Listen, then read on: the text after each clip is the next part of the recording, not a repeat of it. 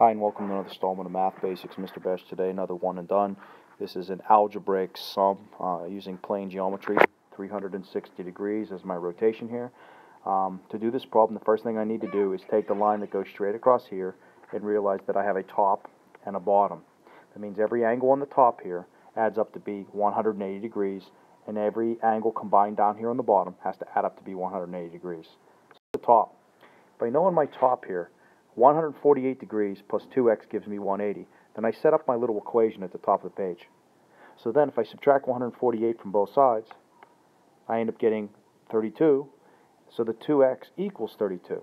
So that's the value of this missing angle right there. I can also then find out what 1x is by simply dividing both sides by 2. 32 divided by 2 is going to give me 16.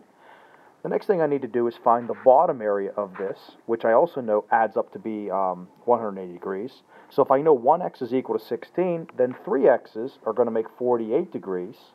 And last but not least, I need to find y. So now if I can figure this out, all three combined have to add up to be 180.